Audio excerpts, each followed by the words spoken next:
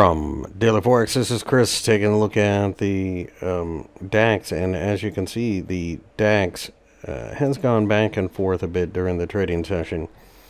As the 15,000 level continues to attract a bit of support.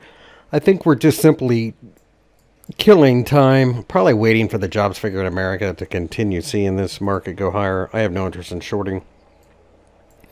15,000 gives way to 14,000 and a half. That would be massive support. So would the 200-day EMA, which is at the 14,000 level, which I consider to be the floor in the trend.